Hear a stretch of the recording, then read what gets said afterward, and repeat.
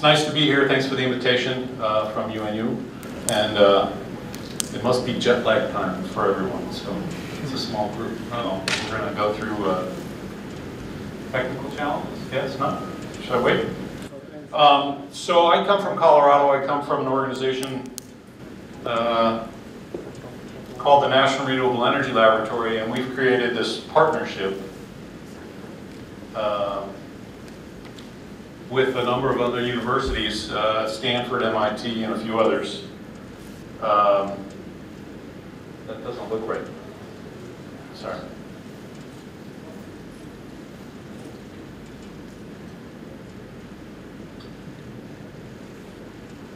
Mine's a complicated one. Well, let me keep going. So we have the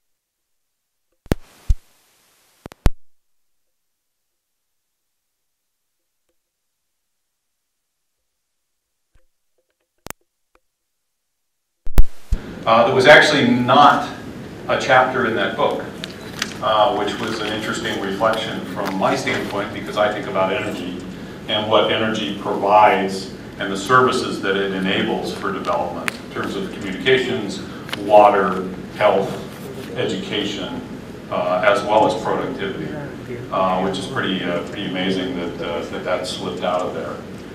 The second is that the importance of clean energy relative to meeting the MDGs. And many of you may or may not have noticed a publication that was published again by Oxford, actually it's by Cambridge, called the Global Energy Assessment, that was put together a bit like an IPCC report, but from energy thought leaders from around the world.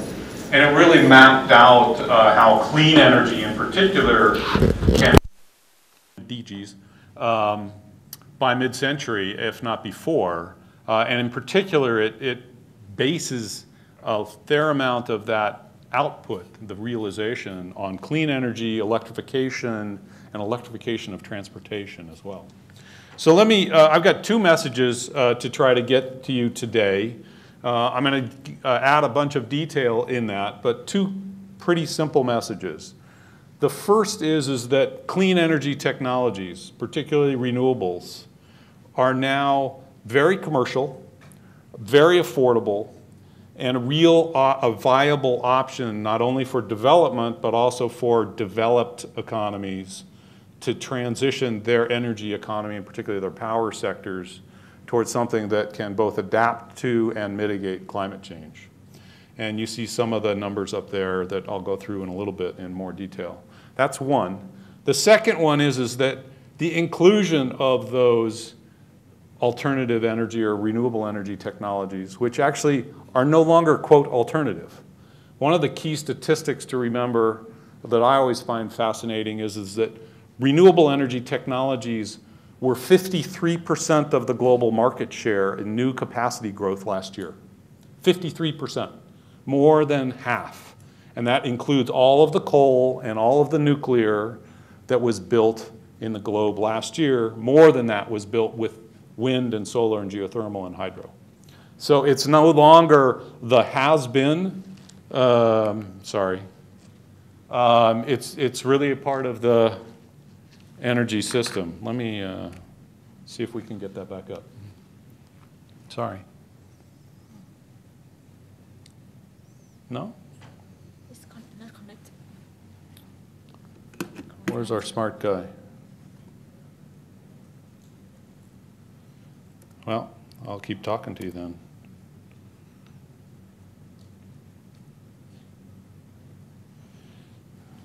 Well, that's too bad. All right, well, we'll keep going. A couple of details in there to get through. Those are the two key takeaway messages. The other piece about renewables from a policy standpoint is that about 140, a little bit more than 140 countries now in the world all have either clean energy policies or targets. And it's not just for power, it also includes thermal, particularly solar thermal energy. And you'll see a chart that I'll put in here in a minute that China has essentially avoided the need for hot water heaters by electricity or natural gas because of their promotion of their policy for solar hot water heaters. Really pretty tremendous change. So that's the map of countries. The types of those policies, as one thinks about kind of sector reform, are listed here. Let me just go through those quite quickly. FIT means feed-in tariff. It's a guaranteed policy for the production of power. Most prominent throughout Europe and not without controversy. I'll talk to you a little bit about what that looks like. And I didn't touch it. Literally, you've got it. Tendering is really straightforward. The other thing, RPS means Renewable Portfolio Standard, so that's really a quantum-based policy where they set a goal. Keep going one more. There you go. And net metering is another one where this is mostly used in the United States. I don't think I'm going to use that one. Where a homeowner or a distributed homeowner is allowed to generate their own power but run a meter in two directions. And so they can provide power back to the system. See, I didn't touch it.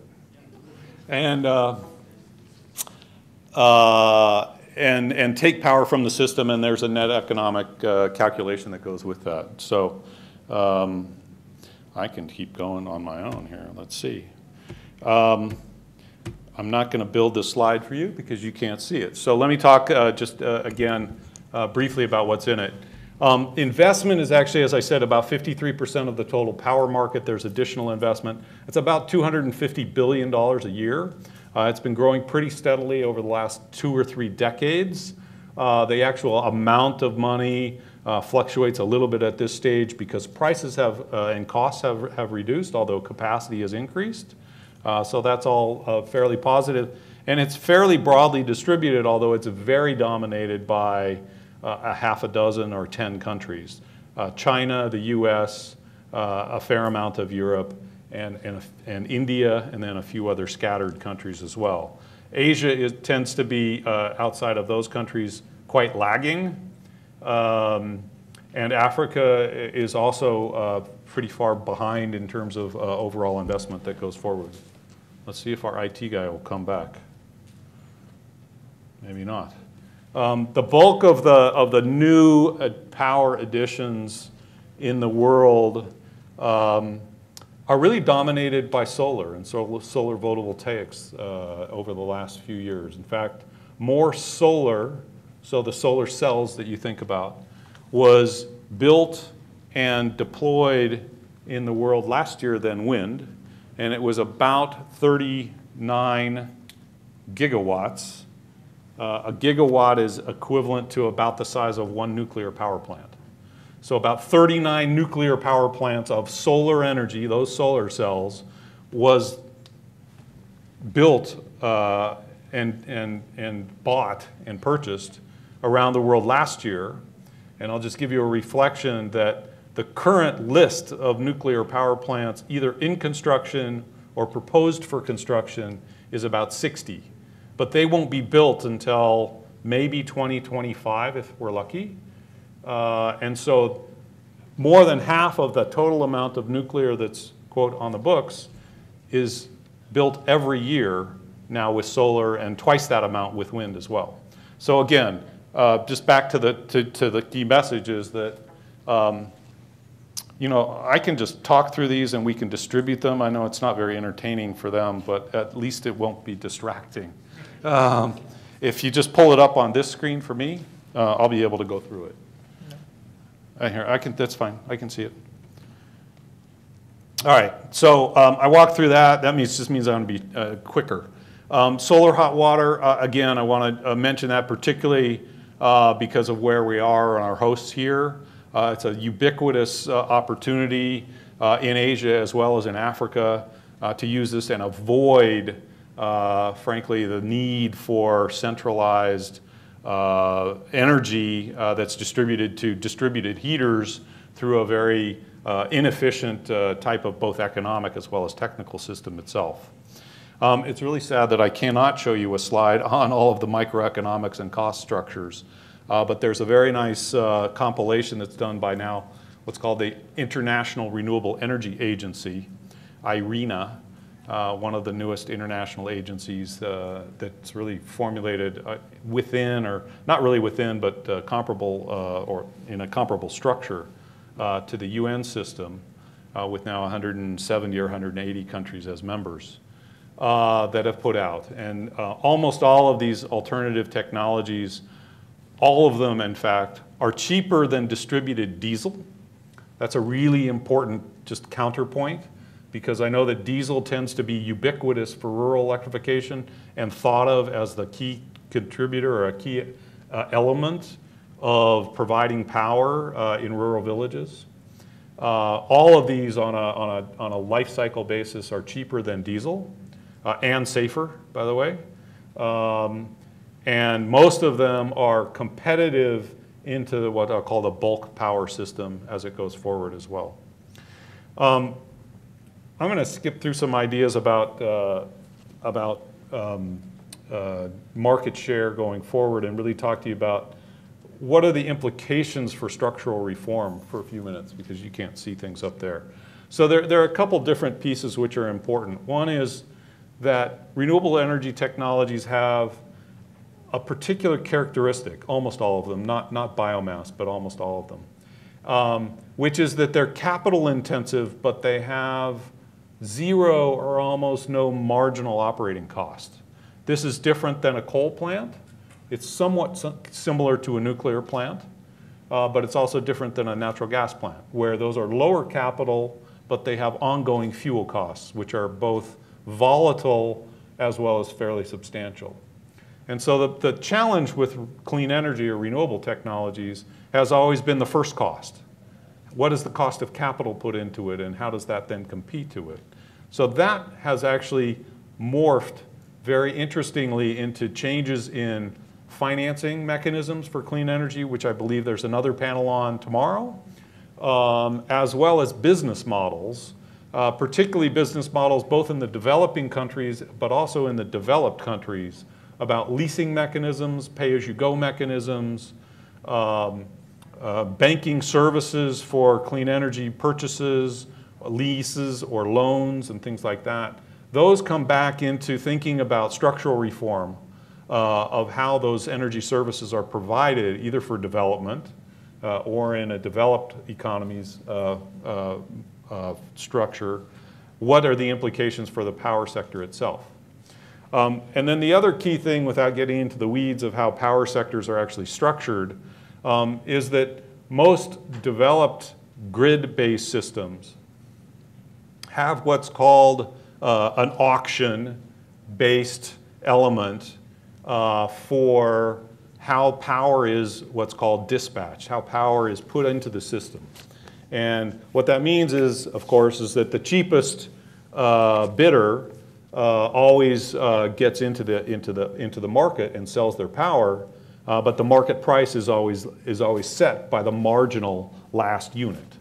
And renewables, particularly wind and solar, because they have zero marginal cost, they bid zero price. And therefore, they always make the marginal profit, which is pretty substantial, but that profit is set by a natural gas generator or a coal generator or something else like that in particularly European markets and in the Western markets in most places. What that implies is that the structural elements of the power sector are under incredible pressure because the marginal price for power lowers as you increase the amount of renewables, and therefore the revenue to the utilities, if it's based on energy only, also lowers. And now you're seeing a substantial number of stories, particularly around Europe and in the United States, where the utilities, if I use the term utility in quote, the utility is saying that they are unable to meet their financial obligations of return because they're not selling as much energy. So this comes into account when you see increasing amounts of distributed energy on a home or in a village, et cetera, and therefore is very important to think about in terms of structural reform, even under a parastatally owned situation or under a competitive market situation.